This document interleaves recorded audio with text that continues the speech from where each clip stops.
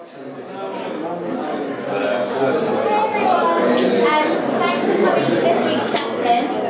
So this week we've got Noel, who's come down from our Manchester office to tell us more about his book, Adventures in VHS. So Noel's had a real passion for films. He's going to just take us through his journey today and kind of how he went about writing his book. Okay, yeah, so thanks again for coming, everyone. As it's kind of to talk to you a little bit about Adventures in VHS today. Adventures in VHS is kind of a project that I've been working on sort of on and off for the last maybe about 3 years. But how it's kind of kicked in to sort of a Thrive project now is it's sort of the final stages where I'm sort of trying to push it out there to the world and actually get it published.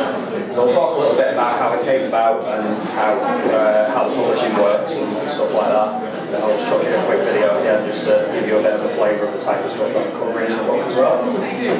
So I thought I'd just start very quickly by sort of mentioning who I am, because most of you won't have met me before. So obviously I'm from our Manchester office, and I'm the senior content manager there, so that basically means that I'm responsible for a small team that sort of developed art and copy for our organic performance team, which used to be known as SEO, now known as Organic Performance. So my background is, obviously I've been at MEC for 5 years, so as a content specialist, so it's kind of copy and art, as I say. But my role before that was 3 years at Afro, specifically doing web journalism. So it's all sorts of content that I kind of produce and all sorts of content that I'm responsible for us kind of commissioning. But at the same time, my sort of background is purely in writing, really. So that's a bit about me from a work perspective, a bit about me from sort of what I do outside of office hours. I'm kind of heavily involved in various sort of like film projects and I've been for quite a while. Obviously, writing about bank accounts and health insurance and boilers and stuff like that is for our various clients is fine, but there are things that I'd much rather be writing about. So that's kind of what I've done in my spare time for many years. Back in about 2010, I set up a blog with a friend of mine called Eat, Sleep, Live, Film. And the purpose of that blog was to sort of have a film website that was a bit different to everything else. We weren't really interested in reporting on who'd been cast as a new Spider-Man or whatever. We were a bit more interested in sort of writing passionately about film and offering sort of editorial copy that was opinionated, but sort of a little bit more in depth than what we felt a lot of other blogs were doing at the time. It was pretty successful. We had a pretty successful podcast off the back of it as well, 3500 Heroes. We've all moved on to different sort of projects now, but at the time it helps us out because the blog won a Total Film Award for Best Blog in 2011. I think it was 2011. Also won a Richard Attenborough Award for Best Blog as well. But probably more importantly, it allowed us to sort of plug into the film community a little bit more. So we were all sort of accredited for the London Film Festival, which was great. We were accredited for Edinburgh International Festival. I managed to blag an accreditation to Cannes, although I never ended up going because trying to book a hotel in Cannes at festival time is expensive. And we also got quite heavily involved with things like Film for Fright Fest, so we still go to that every year just to and catch up with folks. Me, on my own though, I sort of went off and started my own film festival up in Manchester with a couple of other folks. That's Brilliant North. That's still going now. I'm not sort of attached to it anymore. It's its 5th year now. And through that I became associated with a film company called Not a Number, and at the time that we were sorting out Brilliant North and everything, they were putting their first horror movie out into the world, Splinter. So I was sort of involved in creating a lot of content for that, so press release, stuff, marketing materials, also just little bits like the tagline for the movie. I'm a huge fan of movie taglines. So the fact that I can now sort of walk into an HMV if I can find one and sort of pick up a DVD and know that that's my tagline that I wrote on the DVD, it's kind of a little bit of a personal thing. So those are sort of a bunch of the things that got me involved in film writing a bit more and other sort of film related projects. But in about 2012, I believe it was, well, 2011, 2012, I was looking for ideas for a new series of articles for each single film. And I was just looking for something that was very personal to me, something that wasn't just about what was going on now, but something that was very personal to me specifically.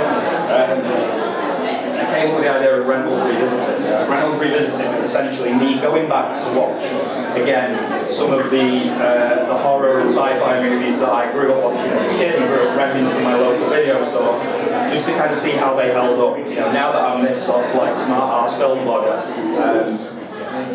do these films actually hold up, or are they ridiculous, or do I still get some sort of enjoyment? And I had just the most amazing time covering these 6 specific films, and I was having such an amazing time doing it that I just stopped, because I realised that there was something more that I wanted to do with this. I didn't just want to fire this out onto each single film on a sort of fortnightly basis. I wanted to do something more with it. The thing that I found about it was I was enjoying looking at the films and going out and tracking them down on DVD or tracking down digital copies of them or whatever.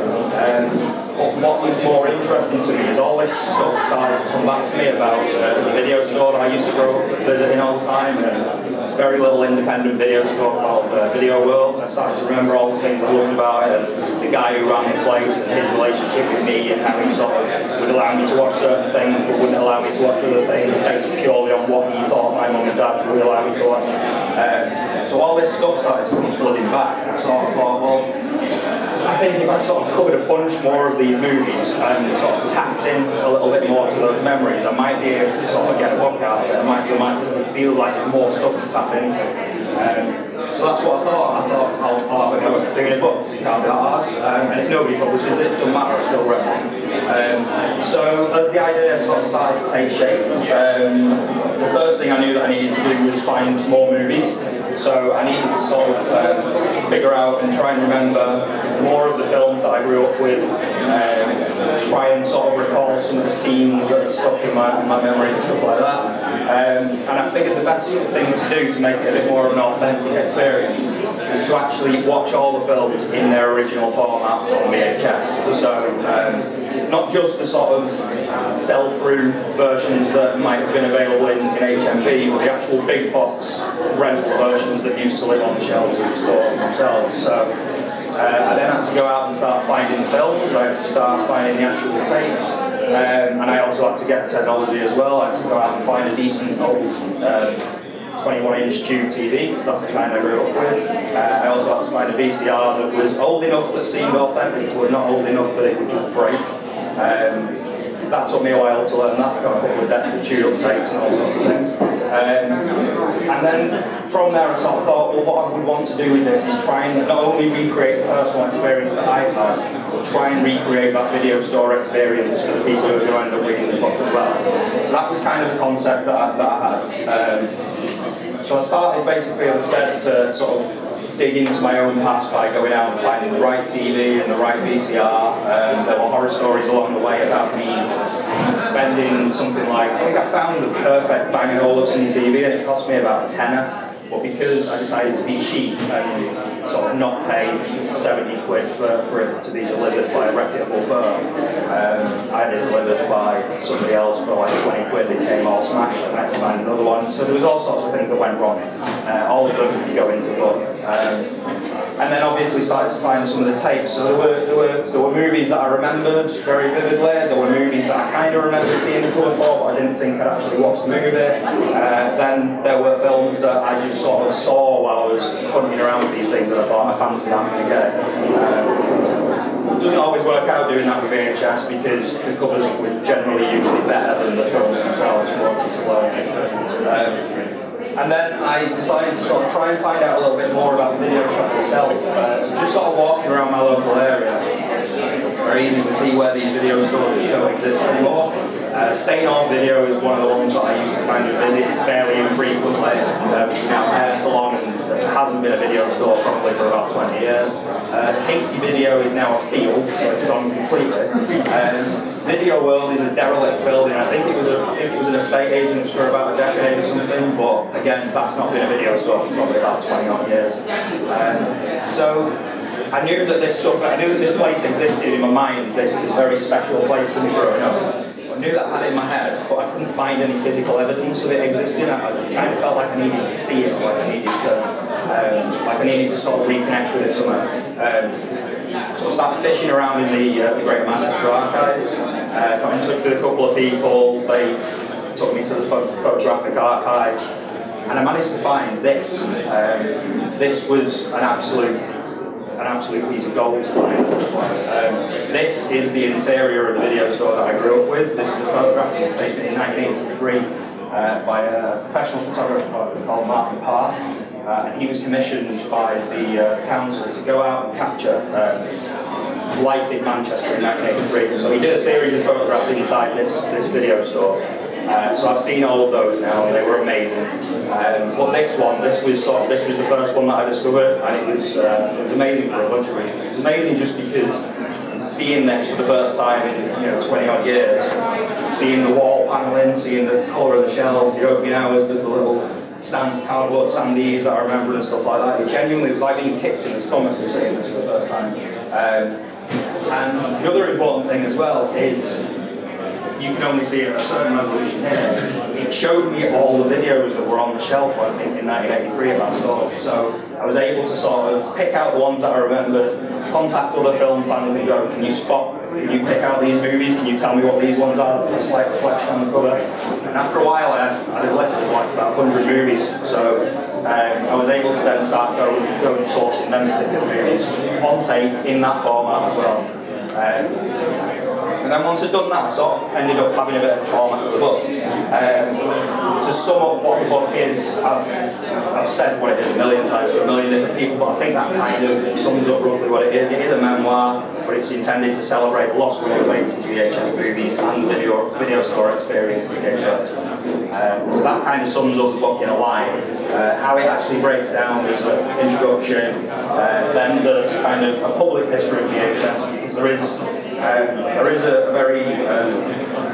very sort of shameful time in British film history where there was a lot of censorship going on, there was a lot of right-wing politics that was going on, and it ended up causing lots of moral panic in newspapers like the Daily Mail. Surprise, surprise. And there's a whole chunk of history there, so I just felt like I had to touch on it, I had to refer to it at the very least.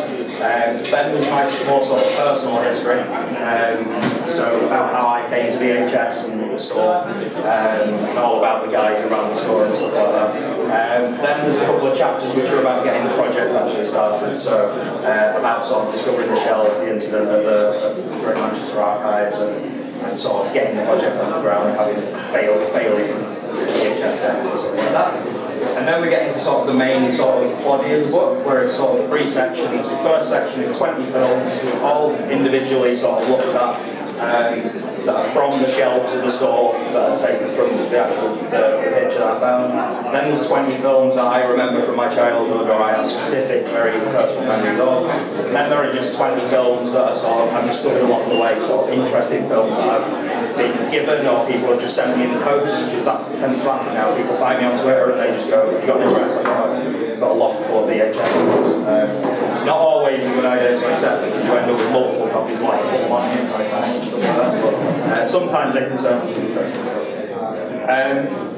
And my idea for how the book is actually going to look is basically like that, so 2 sort of pages about that shape. I want people to sort of see fully the video as it would appear on the shelf. I have rebuilt, this sounds really cheap, but I have actually rebuilt a section of shelving as it would have appeared in that video, just so that I can sort of make it feel like it's that video. And then on this side it will just be an individual chapter about the actual film in question. And then when it came to publishing, I basically figured I had 2 options. I could just fire out a bunch of stuff to publishers, or I could self-publish. So I thought, well, what I'll do is I'll just fire it out to some publishers, see if they're interested, and then if they're not, I'll figure out how to self-publish it. And if I end up giving it away, I'm not really that bothered. The point was to actually just do it. But I got in touch with Unbound, who are actually a sort of weird third option. Unbound are essentially a crowdfunding company who deal specifically in books, so a lot like Kickstarter, but just for books. And I took a meeting with them in Soho. and they took me out for a drink, and the guy, before I even opened my mouth, the guy I was speaking to sat down and he was just like, first of all, because I went down there thinking, I don't know if they want to publish my book, I don't know if they just want to talk to me or what. The guy sat down with me, he put a drink in front of me, he was like, right, before we do anything, I need to tell you about the video store I grew up with. And I just sat back and I thought, well, I've got this guy, like, this is done, this is the deal. And it was, and at the end he said, we really want to publish your book. And that was just like, hearing somebody say that was just the most amazing thing. Thing is, it is like with Unbound at the moment, and it really depends on us getting published, it really depends on us getting funded, like all sort of crowdfunding things. It will just sort of die out if it doesn't get there. So basically how Unbound work is they set a target that covers the production of the book, plus sort of profit for them, and sort of a number of copies that can go out to stores, and then supporters can kind of come on, pledge what they want, and then once we get to 100%, it goes into publication, everybody gets their book, and then some of the books go out to stores and stuff like that. If you support the book, you get your name in the back. You also get access to something that's called Writer's Shed. Now, this just made absolute sense to me, because all the while I've been writing this book, I've been running sort of social media strands alongside it, so I've been putting out videos, I've been putting out podcasts, I've been talking to people, communicating with people through Twitter and Facebook groups and stuff like that. And basically what Unbound do with their writers shed is they say, alright, everybody who supports this book gets access to you personally, and they can go into your writer's shed and you can speak to them directly, they can ask questions of you and stuff like that, or you can just kind of share blogs with them, or podcasts, or videos, or whatever. And it felt like an extension of what I'd always been doing anyway, so it just sort of made sense. So one of the ways I've kind of always been promoting the book is through the podcast. So somebody very early on in the process said to me, this book that you're doing would make an ideal podcast. I hadn't done a podcast in a while, and I just thought, I'll do it. It worked out really well. It's been, I think I've only done like 15 episodes, and those have been downloaded in total like 25,000+ times all over the world in like 43 different countries. People from all sorts of countries contacting me just to say, you know, I had that experience too, or I never had that experience, it's great to hear it, stuff like that. I've also done a sort of feature-length documentary episode about this guy, Cliff Twenlow, who is a Mancunian filmmaker, a guy from Manchester who just went out and picked up some VHS cameras and just went out and shot action films on Manchester, around Manchester. Some of them are awful, but some of them are just beautiful because they're so awful. And I also got in touch with, through the podcast, with a couple of people who were doing proper documentaries, a guy called Josh Johnson who did Rewind This. I ended up in the credits of the films, you know, as a special thanks and that. So again, sort of like little personal wins that have come from this whole project. Promoting it since it's kind of been live on Unbound as well. That's been another sort of, that's been the thing that's kind of taken over now. So I don't have any time for writing any more of the book or sort of doing different drafts. We've kind of been doing this type of thing. So it's been covered in the Manchester Evening News a couple of times. The documentary episode of the podcast got in there. Then when the book went live, they covered me in the Evening News in a really embarrassing pose where I'm like, thank you like that. And then that got picked up by a couple of other papers who ran with it as well. It's been featured on a few different sort of high-profile blogs who've been very supportive of it, and have put links on there so that people can kind of find it and play it if they want to. So a place like Hey You Guys, Badass Digest, and then other sort of random ones called like GB Times, which is a sort of international expat newspaper type thing. They just got in touch out of the blue and said that they wanted to cover it. So that's basically where it is now. It's 30% funded, 29% funded, and I'm kind of plugging away at this type of thing at the moment. I'm desperate to just get back and actually start rewriting the book, because I'm getting bored of screaming at the internet about the book, and I just want to actually continue writing it. But that's kind of where it's up to now. So I thought it'd be worth giving you a flavour of the sort of films that I'm talking about as well. So if you give me a second. So this will give you a bit of a brief 3-minute snapshot or whatever of the kinds of films that are covered in VHS, eventually VHS, and sort of the kind of films that I grew up watching, which a lot of the time I probably shouldn't have been watching at that age, but yeah, it's ended well.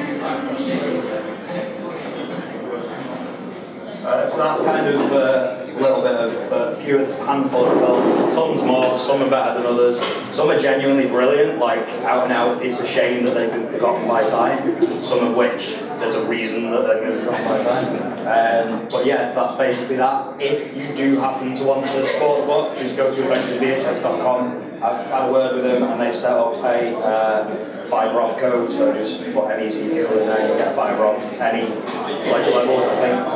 Cover any pledge level, and they've said they'll leave that up till payday as well. So yeah, that's it. If there's any questions or when's your deadline, Noel? It's weird because they've kind of not set a deadline, so it's sort of I've been very closely monitoring the books that have gone live at the same time minded. So it's a case of as long as I'm staying ahead of them, I'm happy. Are you ahead? I'm ahead of most of them, yeah. So they've not set a deadline. It's just obviously the sooner the better, because I think probably what will happen is if we get 8 months down the line and we're still not above 50%, then they'll go, all right, we'll either give it another push over this way, or we maybe draw a line under it, or we start to look at reducing the overall cost of it. And it's things like, they could turn around to me and say, well, I thought about doing it all in black and white. And it's like, well, yeah, but that would break my heart to do it in black and white. So we'll see where it goes. There's no set deadline at the moment. Cool, thank you very much.